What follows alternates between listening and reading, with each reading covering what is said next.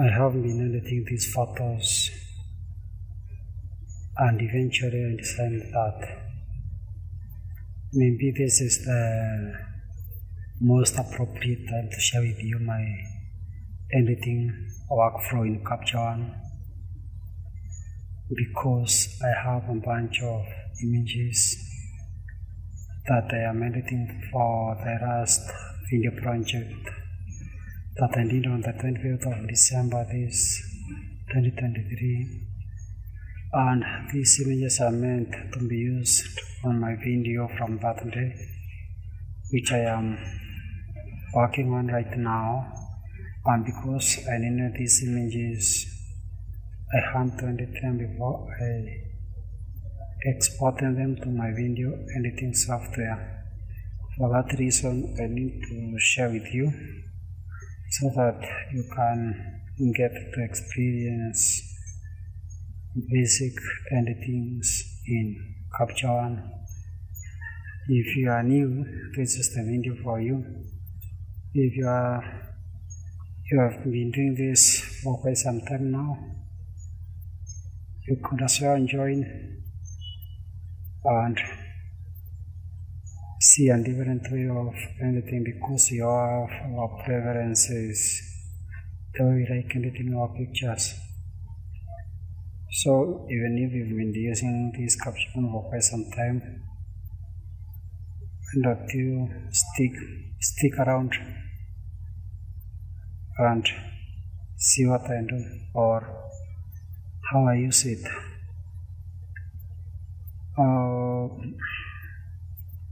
So which image? These ones I am editing them like this image. And first thing that I need to show you is, if you have edited an image like this one and you think that this image is similar to this other image here, you can copy the edits from this image and paste them on this other image. Let me look for the appropriate image to do that. Yeah, you see this image here? We are going to copy the editings or edits from this image. We use this arrow here. It is called copy and adjustment from the primary variant. And the secondary variant is this one. Then to paste those edits, we use this down arrow. It is called the apply and adjustment. And just like that, you have copied the settings. Alternatively, you can click this image, press Ctrl, click this other image, and I have selected all these three images, and I can apply the settings I copied to all of them. And if I don't like it in one particular image like this one, I can use Ctrl Z and undo.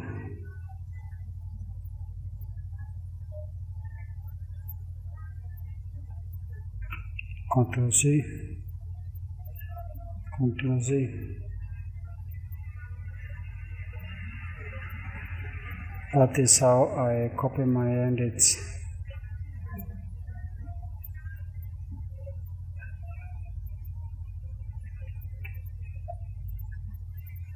So now let us work on this picture here,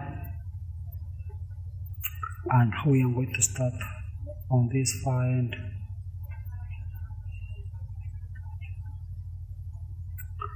And on the far end, the first thing I notice is that this image is not sharp. So let us forget that unsharp images. For that unsharp image, this one is sharp. Let us work with this one here. The first thing is to look at the image and see where there are discrepancies and correct them. The first thing I need to correct is the sky. I need to darken the gray a little bit, boost the light in the sky, and also boost the shadows a little bit. I will saturate the greens on the trees and the ground. I could turn it a little warm, and let us see how that image turns out.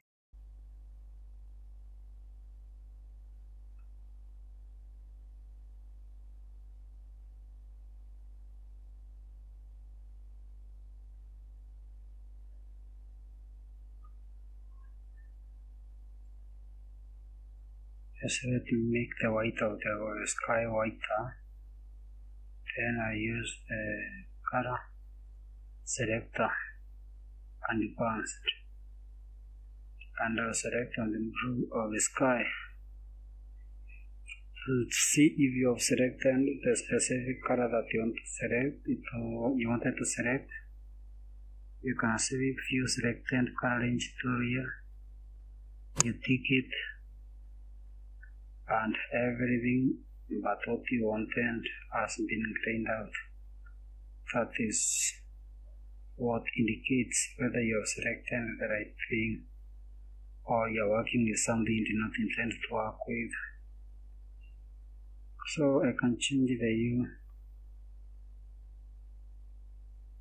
but I do not need to change the hue. I actually wanted to saturate that blues.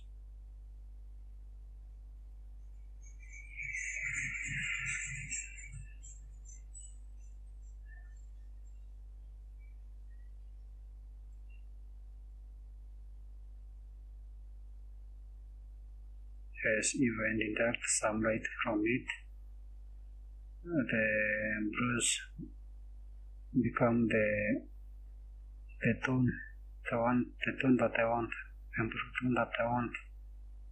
Then you can saturate it a little bit, and I can increase the smoothness of the blue sky. So I am done with the blue skies. And to check them before and after, that is how the skies look before I started editing. That is how they look now. So now that we are done with the skies, let us go to the ground.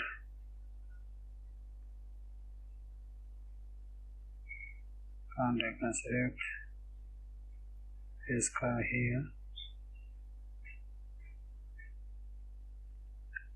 Let us see if you can find the hue.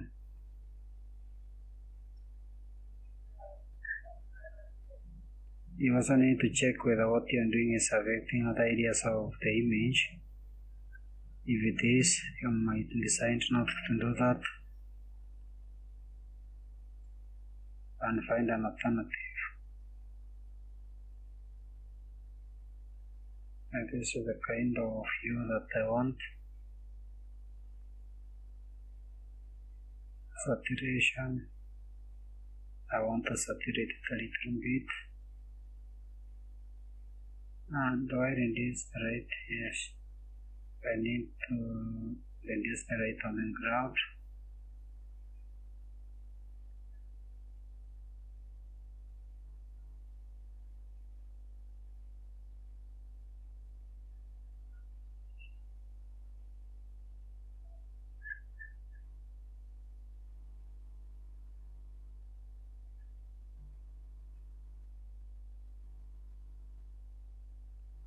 So by using this wheel, whatever it is, what I am doing right now is that I am taking it away from the greens of the trees, because when it goes like this, you can see they have started selecting the green colors in the tree, which is not what I intend to do. So I start pushing it downwards towards the ends. Just about there, and just like that, I am done with the ground.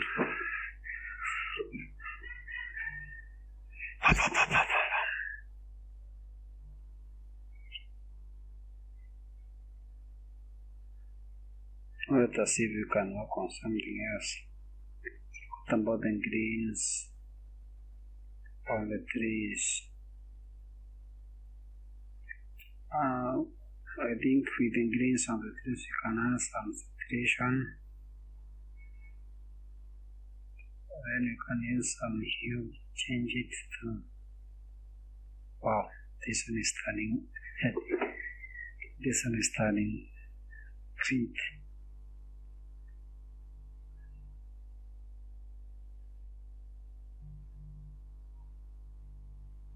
Yes, I like the way this image is turning out, and I don't think there's anything else I need to change. Maybe you can go to the general settings here, and I can lift the shadows a little bit.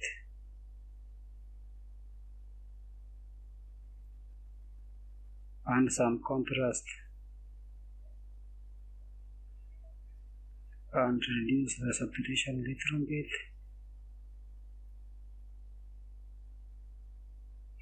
And that is how my image looks now. This is how the image was looking dark. Rivalries. Can you see that? The image was looking rivalries. That is how my image was looking. Extremely uninteresting.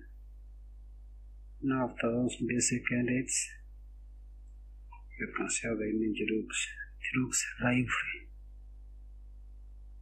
And this is the power of using these editing tools. They are here so that you can improve your work, make it appealing. Now let us this be the last image we do, so that you can have a chance to explore a different tool. And this one I'll start with an adjustment layer. So this brush will give you a new adjustment layer. Then you have this is called linear gradient mask.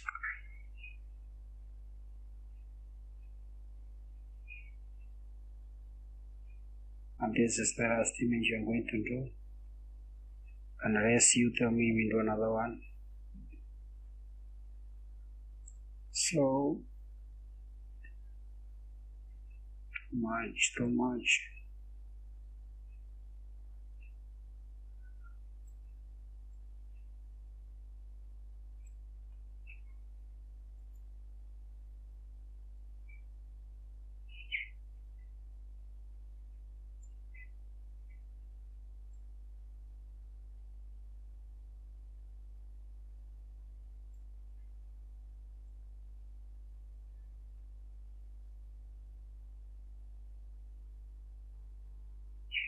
Yeah, I think the tint has removed the green in the skies, which is something. Then should we add some brightness to the skies? No. We should remove the brightness or the contrast.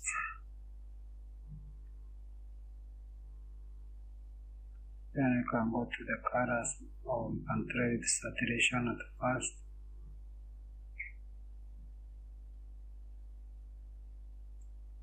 We don't want to do crazy changes that makes the image look unnatural. That is why I keep coming back to see where I've made abnormal changes. Because now I can show you the changes I've done are normal changes, and they are internationally acceptable by all photographers that know that the reason why we edit images is not to change them and make them look like something that does not exist. The main reason why we edit these pictures is to give them the look they had when we caption them, and then make some minor adjustments to improve them, and some basic corrections. So I think I am not going to the sky further. I'll go to the background and we can work on the general image, or should we work on the lower side of the image first now? Let me first go to the color and play around with the green color.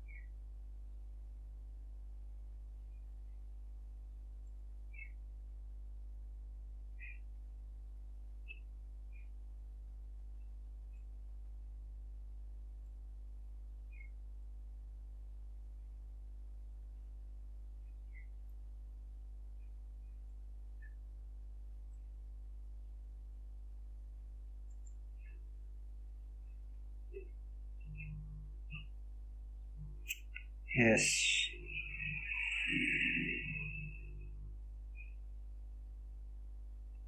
I like how the image is turning out, and we'll go back to my normal tool, background here. Now, I want a little brightness the overall image, like that.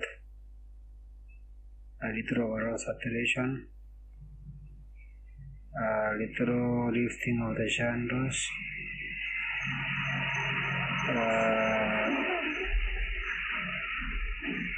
also going down. Let me make the white whiter.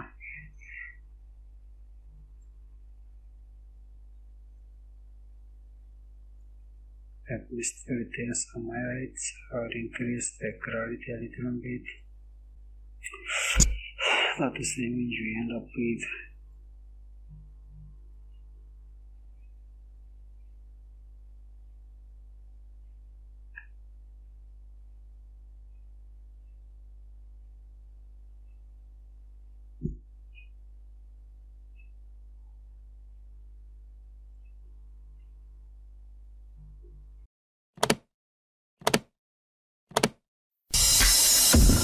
JM Photography KE Image.